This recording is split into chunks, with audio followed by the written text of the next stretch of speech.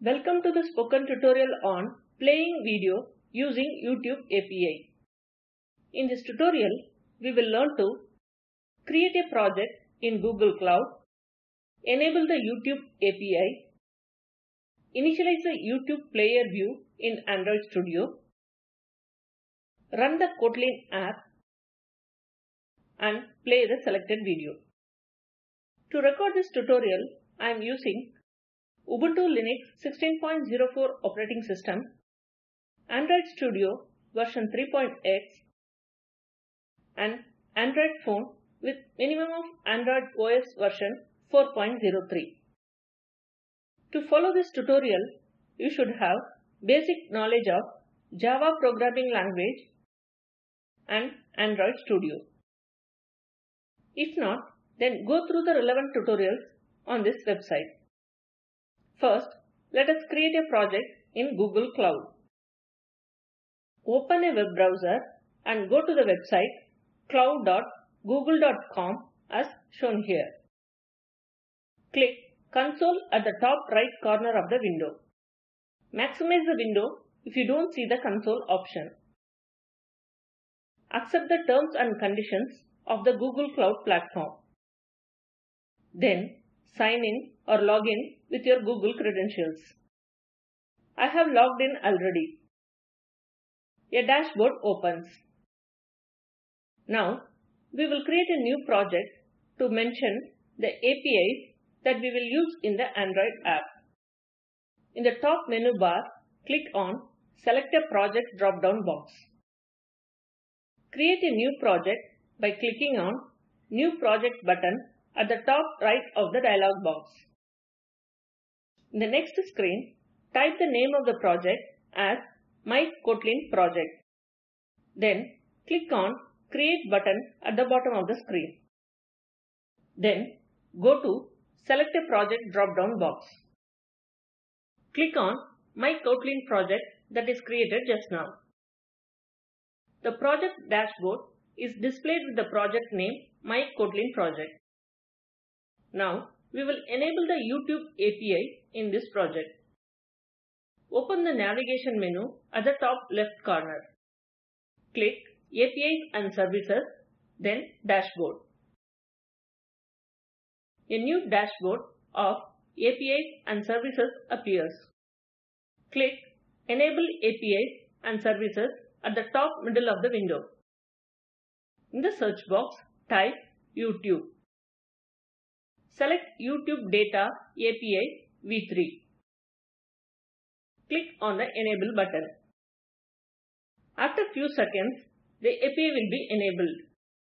Now, select Credentials in the left sidebar or click on Create Credentials button.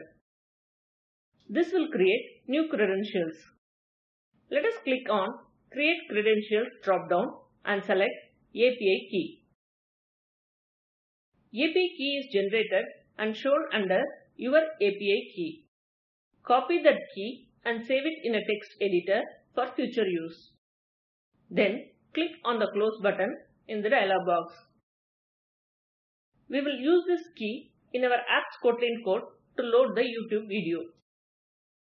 In Android Studio, we don't have any tool in the palette which can play YouTube videos.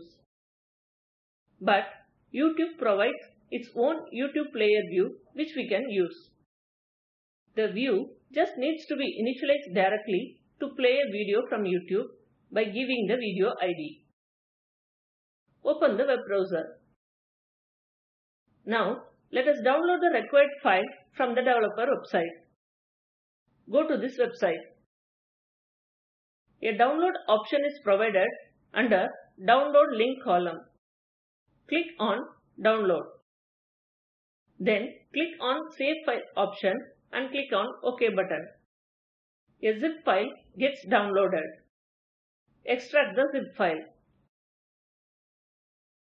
From the extracted folder, open Libs folder. This folder contains YouTube Android Player API.jar file which we can use to play YouTube videos. We need to copy this file in our Android Studio project. So, right click and select Copy. Let us open Android Studio. Open the project ST Search. Once the project completely loaded, go to the left panel and select Project tab. Right-click on the App folder and select Show in Files. The File Explorer opens, showing the project folder. Open Libs folder. Right-click and select Paste to copy the YouTube Android Player API.jar file into Libs folder. Close the window. In the left panel, under Project, go to Gradle Scripts. Double-click on build.gradle within brackets module:app. In the dependencies block, we will add a new dependency. At the end of the block, add a new line as shown here. A Sync Now message appears at the top right corner. Click on it. Wait for the Gradle build to complete. Now, we will edit the layout file for third activity. Go to activity_third.xml. Here, we will display the YouTube video. At the bottom of activity_third.xml, click on Text Mode. Now, we will write our own code for YouTube Player. Between the tags of constraint layout, type the below code. Now, again, go back to Design mode by clicking on the Design button at the bottom. We can see a view with the name com.google YouTube Player View with a grey colored background. Now, we shall set its constraints. First, hold and drag the YouTube Player View box little lower. Now we can clearly see the constraint circles.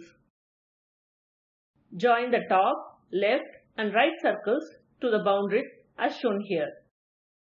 Go to Attribute window and type the ID attribute as YouTube_player_view. Change the layout height attribute of YouTube Player View to wrap content. Now let's place a text view below this to display the video title. Drag a text view and drop it in the layout. Set the top constraint below the YouTube Player View. Set the left constraint to left boundary. Change the ID attribute of the text view to YouTube_title. Next, we will write the code to play the video. Go to thirdactivity.kt. To show YouTube video, our class should extend YouTube base activity. Change the class declaration code as shown. Now, we will add code in our onCreate method. So, first we will create a variable to store the API key that we got from Google Cloud Console. So, declare the variable below the toast command as shown. In the place of your key here, paste the API key which we saved in the text editor. Now, we will set the text of YouTube_title. Type the code as shown. Next, we will make an object for YouTube Player View. So type the code as shown here. Next, we will initialize the player view. For that, type the code as shown. The code will initialize the YouTube player with the selected video ID using queueVideo method. If it fails, it will show an error message as toast. We have typed all the necessary code. Now let us run the app. Select the FOSS and language and click on the search button. We can see that the video thumbnails get loaded. Click on any one. The video plays in a new screen.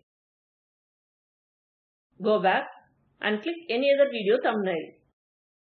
Once again, the video plays in a new screen.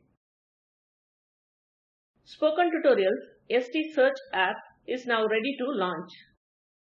Please follow the steps in the given link to become a publisher. This is the official link where the registration is to be done. Once completed, you will be able to publish or upload your Android app on Google Play Store. This brings us to the end of this tutorial. Let us summarize. In this tutorial, we learned to create a project in Google Cloud, enable the YouTube API, initialize the YouTube player view in Android Studio, run the Kotlin app, and play the selected video. As an assignment, select different pause and language combinations and play the selected video. The video at the following link summarizes the spoken tutorial project. Please download and watch it. The Spoken Tutorial project team conducts workshops and gives certificates on passing online tests. For more details, please write to us. Please post your time queries in this forum. Spoken Tutorial project is funded by NMEICT, MHRD, Government of India. More information on this mission is available at this link. The Android app and the script for this tutorial was contributed by Abhishek Shah. And this is Nirmala Venkat along with the Spoken Tutorial team from IIT Bombay signing off. Thanks for watching.